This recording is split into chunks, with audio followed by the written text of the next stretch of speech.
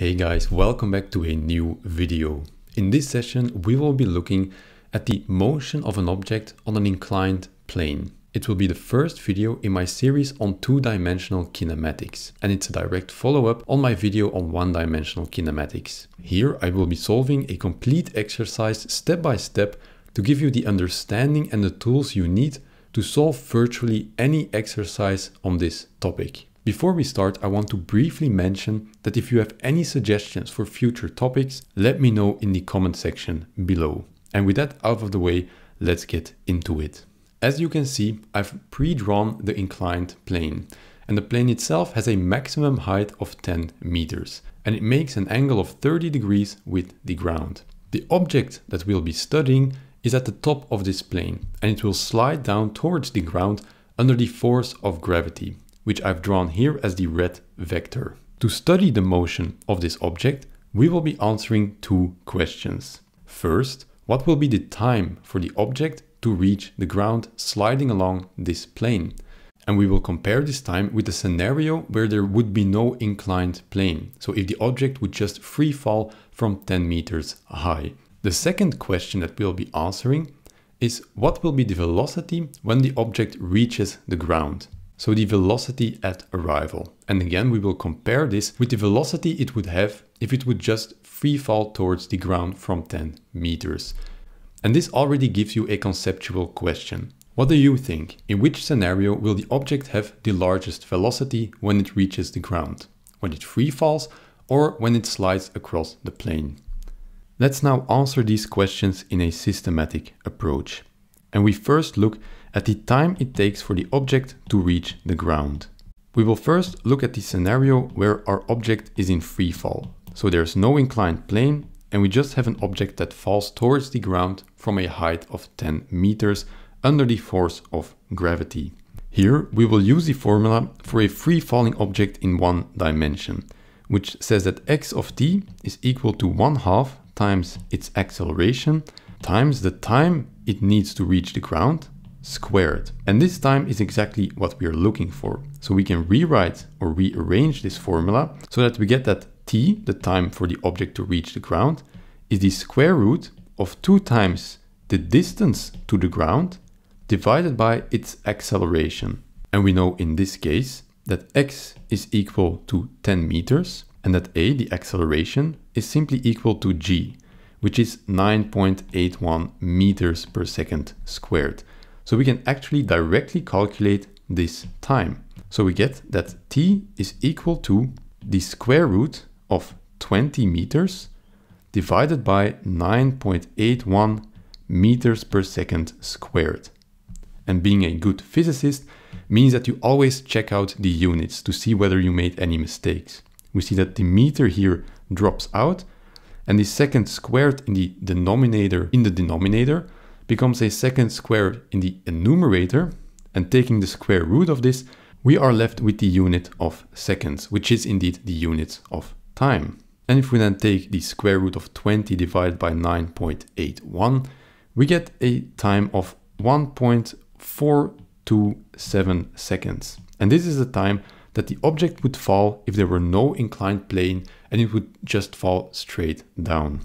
Now that we found the time for our object to free fall down to the ground, we can compare it with the corresponding time for our object to slide down the inclined plane and reach the ground. And that is what we will be calculating right now. The first step in this calculation is to choose and draw our coordinate axis, meaning to draw the x and y axis that we will use as a reference frame to study the motion of our object. This is a crucial step and is often brushed over or not well explained. This is why I will explain in detail why we choose the axis that we choose. For exercises on an inclined plane, we will always use the x-axis to be parallel to our inclined plane, to the surface of our inclined plane. And consequently, our y-axis will always be perpendicular to our inclined plane. Now, why do we use this perhaps not so evident coordinate axis? Why in this way? Well, we see that when the object now slides across the surface of our inclined plane, its y coordinate will not change. and it will only have a motion in the x direction. This means that we have now reduced our two-dimensional kinematics problem, our two-dimensional motion of the object, to a one-dimensional kinematics problem. And this makes it much easier to solve this exercise. To make this even more clear, let's say that we had chosen this coordinate axis, so the one that might spring to mind first. We see that if the object now slides down the plane, both the x-coordinate and the y-coordinate will change. The y-coordinate will actually decrease and the x-coordinate will increase. And this makes it a two-dimensional kinematics problem. However, by choosing our axis as we did here, we will have reduced our problem to a one-dimensional motion. Because we now have a problem in one dimension, we can use the one-dimensional kinematics formula that we also used in this previous section for the free fall of our object. We have that x of t, so the distance traveled in a time t, is equal to its initial position x0 plus its initial velocity times the time that it travels plus 1/2 times its acceleration in this direction times the time squared. And again, we can simplify this by noting that x0 is again 0 and our initial velocity is also 0 because we are starting from rest. And we see that our x of t, our distance traveled, is equal to 1/2 acceleration times time squared. Again, in this exercise, we're looking exactly for this time, the time the object needs to reach the ground sliding down the inclined plane. So we can again rewrite this formula to get an expression for time.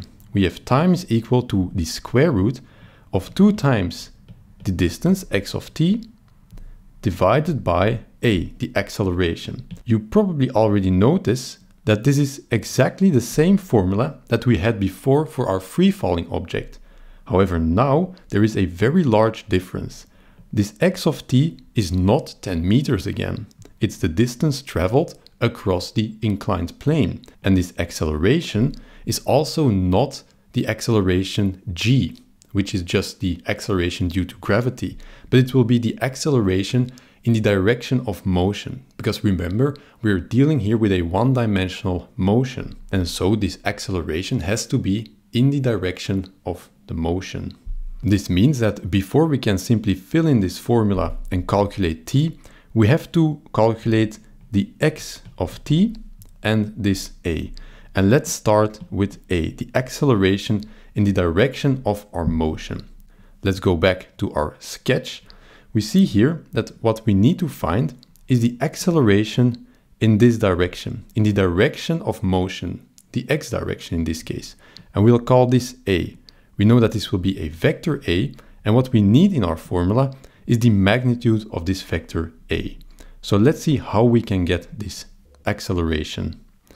To find an expression for the magnitude of this acceleration in the x direction, we start with drawing our coordinate system, x and y, but now under the angle that we're most familiar with. And if we compare it with our initial sketch at the beginning, we know that if our coordinate system is angled like this, that our gravitational acceleration vector g will actually be drawn like this. Again, if we compare with our initial sketch, we see that we rotated our coordinate system, and thus our gravity acceleration vector will also be rotated and slanted.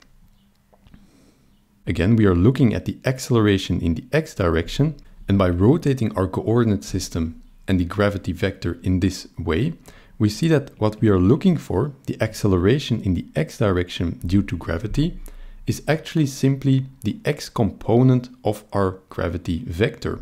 And we actually know how to calculate the magnitude of the x component of our gravity vector. If we define this angle as alpha, we know that the magnitude of a is simply equal to the magnitude of g, so our gravity vector, times the cosine of alpha, this angle alpha. And since we know that the magnitude of the gravitational vector is 9.81 meters per second squared, the only thing left now is to find what angle this alpha is. And for this, we again go back to our initial drawing. we see that our angle alpha is actually equal to this upper left angle of our triangle. Why is this? Well, this is exactly because we chose our x-coordinate axis to be parallel to the surface of our inclined plane. And this is why this angle here of our triangle will be exactly the same as the angle alpha that we need. Now, because we know that this inclined plane has an angle of 30 degrees with the ground, we know that this angle is right angled, so it will be 90 degrees. And we know that the total sum of the angles in a triangle is 180 degrees. So we know that alpha is equal to 180 degrees minus 90 degrees minus 30 degrees, which is equal to 60 degrees. So we know that our angle alpha will be 60 degrees. So we can go back to our formula here and we can simply fill this in. This will be equal to 9.81 meters per second squared times the cosine of 60 degrees. And the cosine of 60 degrees is simply 1/2. So we get that the magnitude of A, which is the acceleration due to gravity in the x direction, so in the direction of the inclined plane, is simply equal to 4.905 meters per second squared. And this is already the first piece of the puzzle that we need, because we now already have the magnitude A in our formula. So what we are left with now is to determine this x of t, which is the distance that our object will have to travel across the inclined plane. And this we will calculate right now. The distance x that we need can be easily calculated by considering simple geometry principles. And for this, we redraw our inclined plane, but now as a triangle. So we know that this angle is 30 degrees. We know that this angle is 60 degrees, which we calculated in the previous step. We know that this distance is 10 because the height of the inclined plane is 10 meters. And what we need to find now is this length of this side of the triangle, which will be equal to x of t, the distance that the object needs to travel. We know from simple geometry that the sine of 30 degrees, which is the sine of this angle, is simply equal to 10, which is this side of the triangle, divided by L, the length of this side of the triangle. So we can easily rewrite this formula to see that L is equal to 10 divided by the sine of 30 degrees. And since the sine of 30 degrees is equal to 1/2, we get 10 divided by 1/2 is equal to 20.